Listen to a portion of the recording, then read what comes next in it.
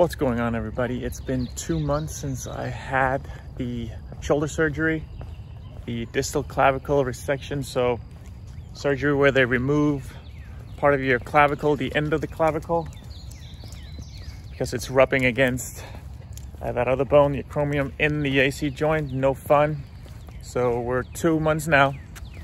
I put out another video earlier with the actual surgery and the whole process there, so check that one out. I'll put it in the description.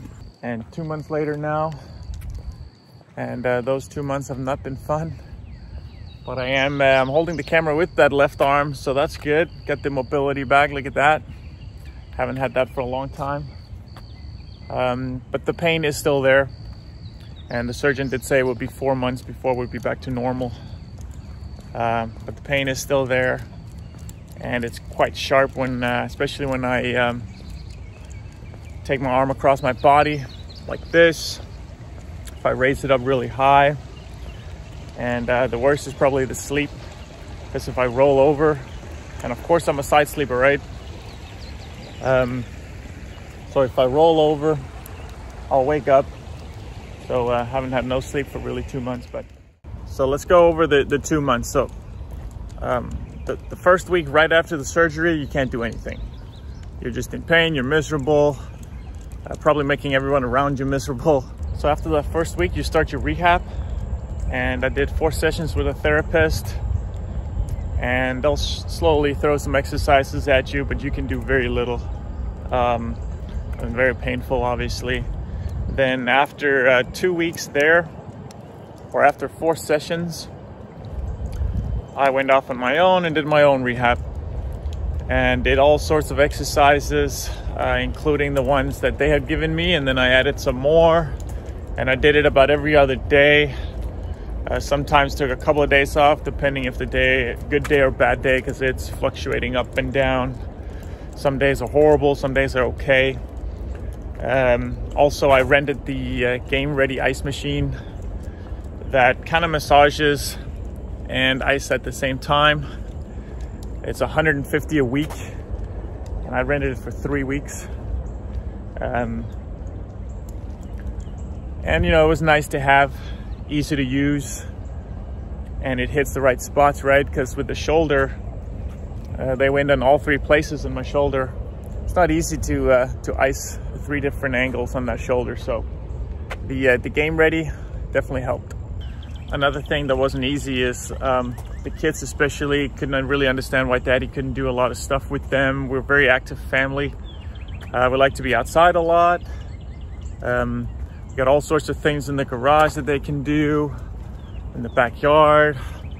Both myself and my wife, we work in the coaching position and managing sports facilities, so that's just part of our life. So what I did was I included the little ones and had some fun with them when I did my rehab. And we got through these first 2 months, because now I can do a lot more day-to-day stuff, which I couldn't before. So I'm sure my wife is happy that I can help a little bit more now as well. But it's definitely not easy. So 6 weeks now, we're at 6 weeks. I go back for the second x-rays, right? The first one you take before the surgery. And then now I'm back for the second set of x-rays. And the reason you're doing it 6 weeks later is that you have to hold your arm up in certain angles that you can't do, obviously, after the surgery. So I went back, and the x-ray looked fine, but he did check my mobility and the joint and the range and all that, and that was not good. So he was kind of pissed off at me. So obviously I had to change that, and he got me on the right path. So aggressively now I do 3-4 times a day, where I basically try to increase the range of that joint, which is obviously painful, but it's very necessary. So I was just too stubborn, right? You need to ask some help. I thought I could just do it all on my own, but you do need somebody who can press the arm too, get it in that position, because you can't really activate your muscles. You just need to work on that joint mobility. So it's not about getting it stronger the first 2 months, it's about getting your mobility back. So that was kind of, looking back, I should have changed that. But the last 2 weeks I've done that aggressively now, 3-4 times a day. like I said, and it's gotten a lot better. And I do have some equipment at home that I can use, and I especially like the T-bar row I have, where you can really activate that upper back like no other. So I'm definitely going to use that every day, starting obviously with no weight, and we'll see where I am at 2 months. But I'll upload another video in a couple of months and let you guys know how it is there. The pain I'm having, it's a little bit scary, because the pain I'm having is very similar to what I had before the surgery. So you know, hoping that that'll go away with time, because it was 6 months of not really doing any lifting leading up to the surgery, right?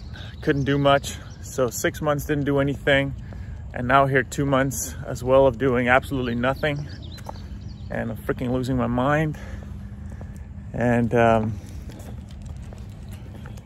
with me, I mean, lifting is just kind of how I get that adrenaline, right? I get that drug.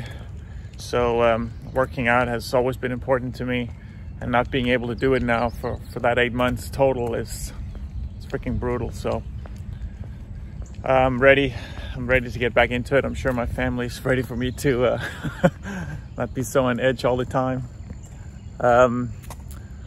But they've helped a lot. So, and you do need help. So I was looking back, I was definitely too stubborn in regards to that rehab. I just was like, I can just do it on my own, you know, after the 2 weeks and being fine. But you do need somebody who can move your arm and slowly break that scar tissue and increase that range and mobility. So if you're going through this, ask somebody to help you. Don't be stubborn like me.